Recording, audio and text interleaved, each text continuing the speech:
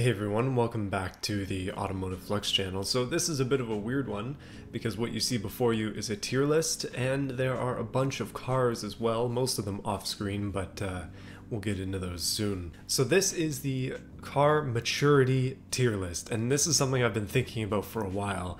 I don't know why, but I just have been thinking about this discussion where it's like some cars in my mind are more mature than other cars. Just naturally so, and whether that's by brand or by the number of doors it has even, it's weird to think about, and I thought I'd share my ideas with you. So this is a tier list that I've made, and it's got just a bunch of random cars on it, but I'm going to share it on Twitter. I'll share the link as well in the description of this video, so if you want to make your own version of this and then send me it on Twitter, on Discord, or something like that, feel free to do so. I'm very interested to see what other people think of this, because, well, this is just my opinion, obviously. So if I offend you with this, then too bad. Make your own and tell me why. So the categories are fairly simple. We have very mature, mature, neutral, immature, and then very immature. And as you can probably tell, we need to kind of set a baseline for what I mean by that. So let's place a few cars. First one is a Honda Civic.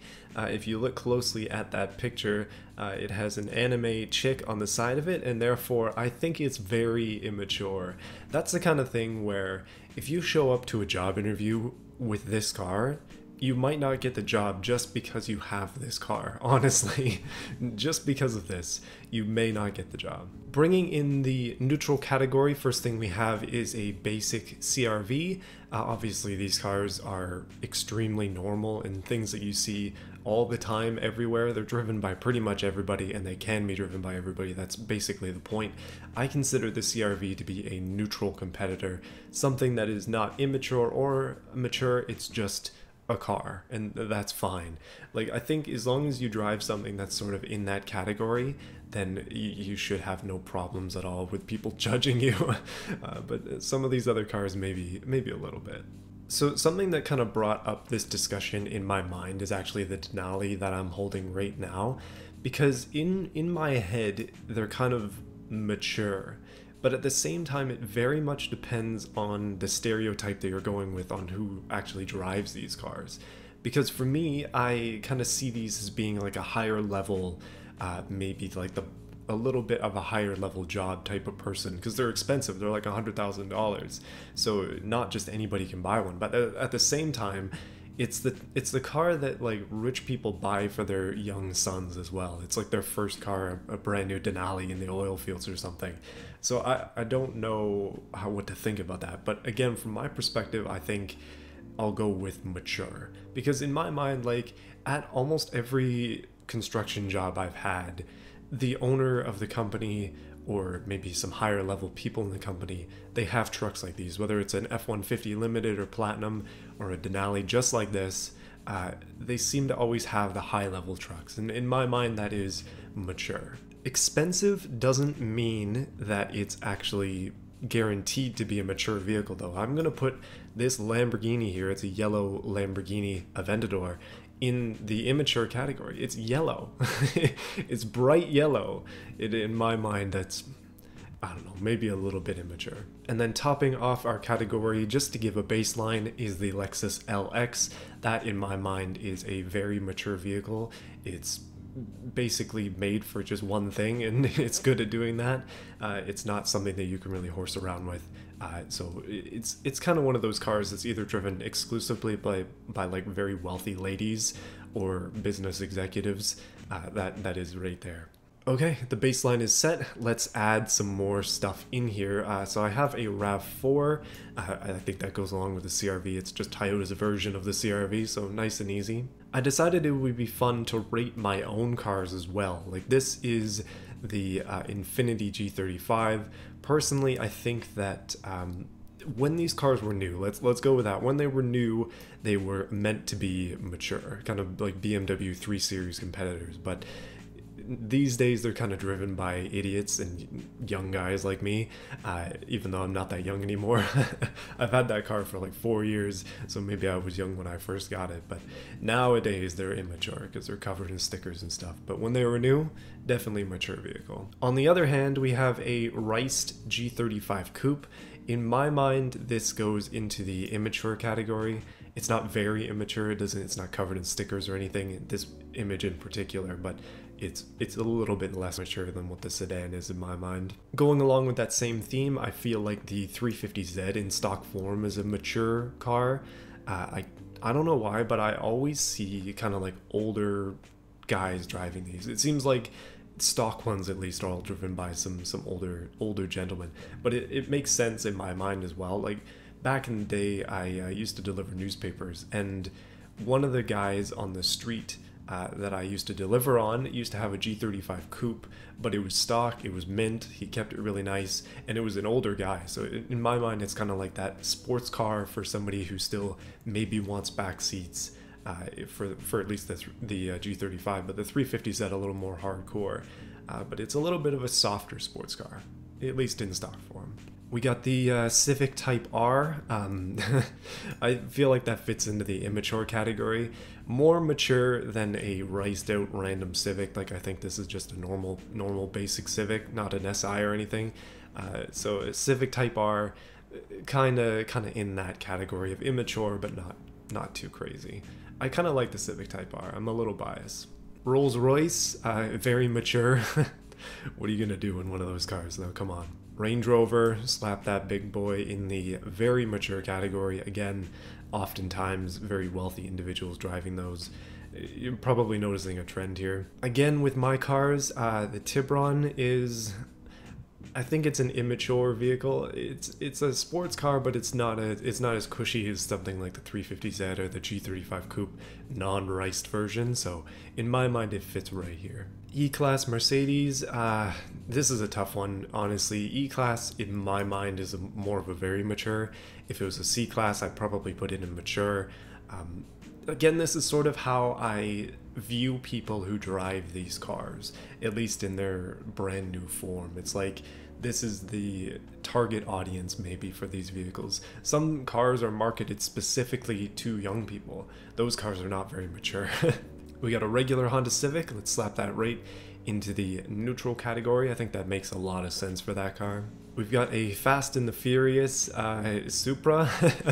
Very tempted to put it in the very immature category, and I think I will, just because of the graphics. I don't know.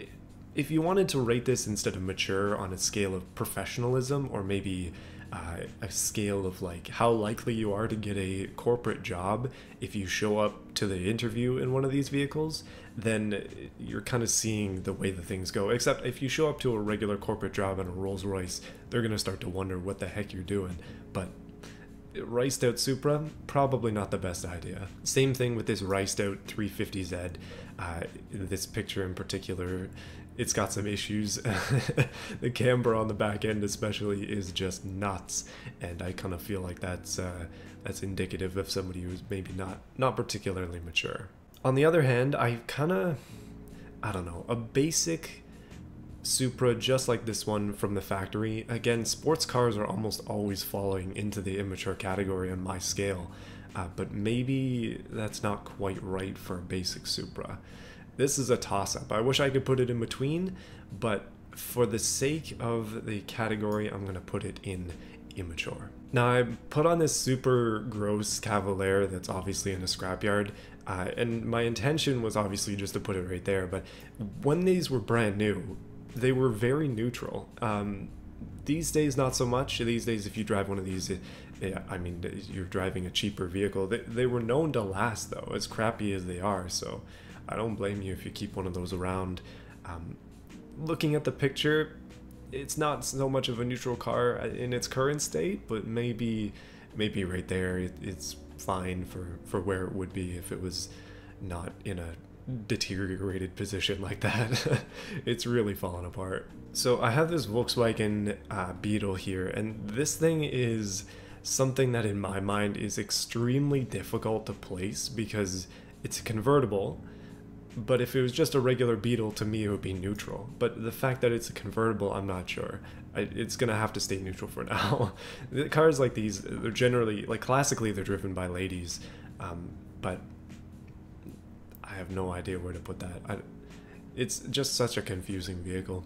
So at the bottom of the list here, we have a BMW M3.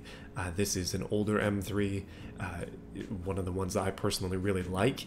And in my mind, I kind of find these cars to be mature. They can be used in a very immature manner, but it fits kind of well in mature for me. It is a little bit more of a prestigious sports car. And I think I'm going to put the other one here in the same position. The newer M3, even this one is a coupe, this one's a sedan. The sedan probably more so in the maturity level because it's got more space, more practical. Practicality is maturity in my mind. 7 Series BMW, that's got to be a mature vehicle, and not just anybody drives one of those. Kind of going off the screen a little bit, but that is an Audi S5, I believe. I'll put that here. I think that sort of qualifies again in the maturity. Last 3 vehicles, let's do it. WRX STI. This is something that I debated really hard about in my mind, like, where does this car fit? Because I have told this story on my stream in the past, but for me, like, I've always kind of thought that I would not be the type of person who would drive a neutral car or maybe even a mature car, even though I have one that I've placed in that own category. I always thought that I would be the kind of guy to show up to the office in something strange, and I am that way now because I have a Tibron, and again, I work in the construction industry, so everybody else drives Denali's, so I show up in a Tibron and the boss is driving a Denali. It's a bit of a disparity there, but I always thought that maybe I'd be that person who shows up with a bright blue WRX STI when everybody else is driving a black BMW, but still, it's kind of an immature car. It's cool, but it's immature. New Supra, man, this is hard. I put the other Supra in immature. I'm tempted to put this one in immature as well, and I think that's where it's gonna have to stay. And finally, the Ferrari 488 Speciale. This is a mature sports car, and so that's kind of where I'm gonna place it. So yeah, that is my tier list. Let's take a look at it in full. And there you go. Those are the cars that I've rated. That's 27 cars, sort of by maturity. So what do you think? What cars would you change up in this list? I'm very interested to know what your opinion is. Obviously, this is mine. Some of it might be totally misguided. Maybe if I did this again, I'd do it differently.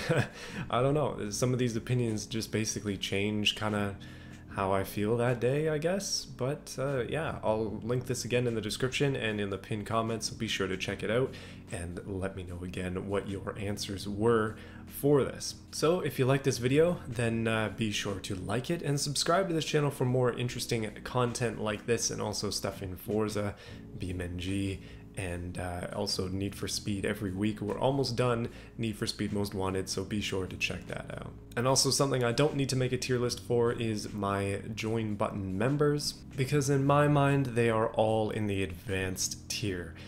We have Overlord, QT Bear, Terry Williams, GA Pope, Davis Heister, The German Dude, Mickey K1, Sleep64, Childerson, Jug MBH, Antisocial, Jared, and Goofy Plays. Thank you for joining on my previous stream, Goofy. I appreciate it. And everybody else in this list. Again, extreme maturity by joining the channel. I'll see you guys again next time.